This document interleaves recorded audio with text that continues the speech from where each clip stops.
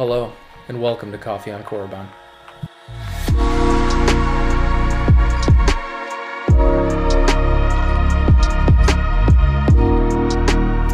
Welcome back to the show, everyone. I am glad that you are here watching, and today I've got a very special guest with me, the master of Star Wars lore and nerd things. This is my cousin Tyler. And is it safe to say that you are a huge Star Wars nerd? I think you got that wrong. Oh, man. I like Star Wars, but I would not consider myself knowledgeable or a nerd. Have you been keeping up with the Bad Batch at all? No. You know what that is? No, not really. Okay. So this is going to be interesting. We're going to be doing a discussion of the Bad Batch episode 13, Infested. After we watch it, we're going to be doing our little discussion, talking about it. You're not going to have any idea what's going to go on, so it's going to be really interesting. We're going to watch the show now, and we will be back in just a minute with our discussion. But first, I'd just like to say I've been trying to avoid spoilers, but I did see one word in a thumbnail on YouTube. Yikes. I don't know what that could mean.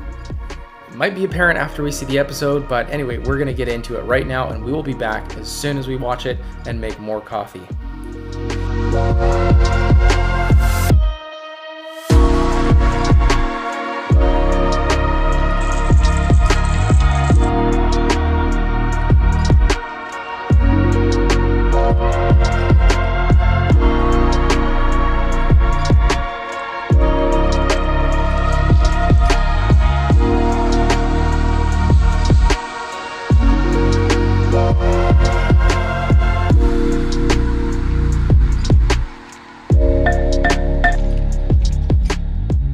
Alright, so that was The Bad Batch, episode 13, Infested. And I was trying really hard not to explain things to you, like, oh, that's this group, and that's this person, that's what all that does. It's really hard for me to not to explain that, but I did good. Didn't explain it to you. Yeah. And did you have any idea what was going on? I could figure it out. It seemed like they were a group that does jobs for the green lizard lady. And yeah, I kind of, with context, could figure out a little bit. First impressions of the show in general. What, you know, this probably isn't the best episode to introduce you to the Bad Batch, but what are your thoughts about the show in general? I do like the art style, the way it's animated. It looks cool, and it does feel like Star Wars. Especially with like the screen wipe transition that Star Wars has always done. Yep. And that opening scene was really cool with the ship coming in and landing. I say that almost every episode of Coffee on Korriban is the ship, just the shots of them entering a city and stuff looks so cool with like the little dust clouds and just the coloring. The animation is so cool in the show. I'm really happy you picked that out. Yeah, so that bird's eye view of the city, the ship landing looked really cool. I like the feel of the city they're in. It reminded me of the Jak and Daxter games, Jak 2, that city with the hover bikes flying through. They had hover bikes in there. I never played Jak 2. Oh. I played the Precursor Legacy, which was the best game ever. Yeah, it's definitely the best. But I'd never played the second one. Yeah, the city reminded me of that with the hover bikes and all the neon signs and the strange people roaming around. And yeah, so I like the art style and the feel of the city for sure, and it definitely feels like Star Wars.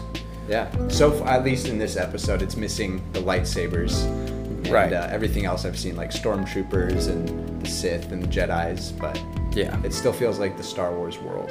And that's always been my biggest thing is, does it make me feel like that's part of the Star Wars world? Could I go to that place in that show and feel like a Jedi could walk around the corner, or, you know, they're going to recruit me to the Empire. I want to feel like I'm there. So I'm happy that this show's doing that for you off of just this little one taste that you got so far. I guess I'll just start off by saying this was a really weird episode, and I can see why that one guy on YouTube said yikes. It's just weird, and I'm sorry this was your introduction to The Bad Batch. The show is so much better than this. It was just a weird episode. It didn't feel like it had any bigger impact on the larger storyline. Definitely a filler episode. There was action, but it just was like kind of pointless action. It just filler. Nothing really significant happened. Like, I thought maybe Sid was going to sacrifice herself for them to the crazy psychobats, but she didn't, so there wasn't really any big consequences to anything in this episode. Yeah.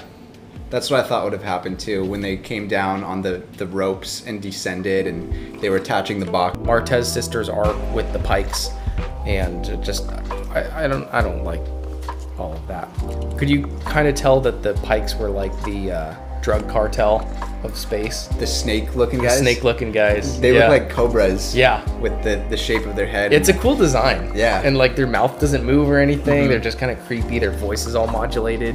They've got like an ominous kind of Scary. They're scary. Yeah. They seem ruthless. They're basically like the drug cartel Yeah. in Star Wars. Exactly. Yeah. And that is what they were doing, was the smuggling spice, which is basically like the drug in Star Wars.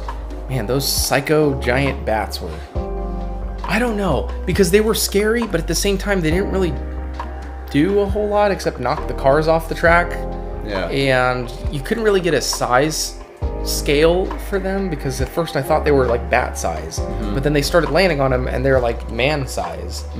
But it seems like if they were that many and they were man size, they would have done more damage or been more effective. Yeah.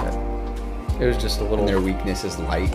Yeah, So- a little iffy. Pretty easy to get rid of them. Yeah. Just have a strong enough light. Yeah. I thought they would be in way more danger though from those insects. Yeah, the bat things. Yeah. The one character drops his flashlight down. And they're all like, oh, what did you do? That reminded me of Lord of the Rings, Fellowship of the Ring. In the Mines of Moria. The Mines of Moria. Yeah, when I think it's Pippin, right? Yeah, and he just like Drops the lantern and it keeps down. making sounds. It gets louder and louder. Yeah. Fool of a took. It reminded me of that scene and how bad of a situation that was for... Oh, because you hear like the Fellowship. battle drums. Yeah. Drums in the deep. After you just read in the book, drums in the deep. Yeah. Oh, The bats didn't seem as scary as that. correct. Yeah. Could have been. Yeah. Like, they totally could have done something different Yeah. with those bats and made it like actually perilous. Yeah. I guess like there wasn't any consequence to it. No. They all survived, and we knew they were going to survive. Yeah. Not that I want Sid to disappear. She's not my favorite character, but she's okay. But I totally thought she was going to sacrifice herself, and that was her character arc, which would have been really cool because she started out really cold, and she's kind of, you know, really quippy with how she talks to, you know, hey, Goggles, and that kind of stuff. But, you know, if she sacrificed herself, that would have kind of been a really cool character arc for her. Cold on the outside, but she's willing to actually make the sacrifice play. But we didn't see that. I guess those bat things were called Earlings. I'll have to look up and see if they're mentioned anywhere else in Star Wars. I've never heard of them before. I thought they were going to be like Kinraths, but I'll be interested to know if we've heard of those Earlings before in Star Wars. I certainly haven't. And also the guy, what was his name? The bad guy with the horns. Do you even remember? No. I don't Is it either. the first time you've seen him? So I saw another guy in Rebels, one of the other TV shows, that I thought was him, but I think the voice is different, so I don't think it's the same character. You know, that guy doesn't seem so tough anyway. No. I mean, when he has his posse with him, all Yeah. his, you know, bodyguards, he might be tough, but by himself, he seems pretty soft. When he had his horn cut off at the end, he just seemed so ashamed Yes, and weak. which is something I was thinking of. I forget the name of their species, but I wonder if that's part of their culture, like if they lose a horn, that they're disgraced or something. It could be. Could be. There's a lot of stuff like that in Star Wars where it's a culture thing. If something happens, then they're kicked out of their order or something. So I wouldn't be surprised if the reason that the Pikes cut off his horn is because that disgrace would be worse than actually just killing him. Yeah. So it very likely, which is cool, if that's the little bit of information that we get, a little bit of lore, then that's cool. But, you know, if that's the case, they could have demonstrated that better. Yeah, exactly what you're saying. When he has all his bodyguards and stuff, he can tell people what to do, but just by himself, he's nothing special. Now, I can think of a bunch of ways that they could have made this episode more intense or more important or have a bigger impact on the larger story, but they just didn't. And I'm not one of the people to say that Dave Filoni does everything perfect and what he says is something. And I know a lot of people are. They think that Dave Filoni is the second coming of George Lucas, which Sure, if you want to think about it that way, but he's not infallible. And not that I made any videos about Clone Wars Season 7 because I didn't do Star Wars videos back then, but I did not like the Martez sisters, the whole thing with the Pikes. I just didn't care for any of that. So I'm not one of the people that say anything that Dave Filoni makes is perfect, but I have no problem in saying this was kind of a bad episode. And with only 3 episodes after this one, it's like, you know, we should be like really ramping it up, you know, like Clone Wars Season 7, the last 4 episodes were just like boom, boom, boom, boom, just adding on top of each other to make it way more intense. And this one was kind of like poop. Boring. Yeah, just boring A poop. letdown. Yeah, Yeah. like old poop. Yeah. Just been sitting there a little while. I did like the minecart chase scene. That was a clever use of that as a way to. I liked the minecart chase scene. That was pretty clever. How that one guy hopped onto the other minecart with the bad guys, knocked him out, and then put it in Threw reverse. it in reverse and it hit the slammed other in. one. Yeah, that was really cool. Yeah, that was clever. And I like that people are actually dying because presumably those guys died. They like fell. Yeah. So, I mean, it sounds weird to say I like that people are dying, but it's cool that in an animated show they're actually doing gutsy stuff like that instead of like having them be knocked out or something. Yeah. Anyway, that was pretty much the discussion for episode 13 of The Bad Batch. It was, I would say it's aight, but it wasn't really even aight. It was okay. Again, I'm sorry this was your introduction for The Bad Batch. It's way, I promise it's way better. We'll probably watch the first episode of The Bad Batch after this just to show you. Anyway, that's our discussion, and I'm glad you guys were able to tune into the show and watch our little discussion about this. And if you've made it this far in the video, I really appreciate your time.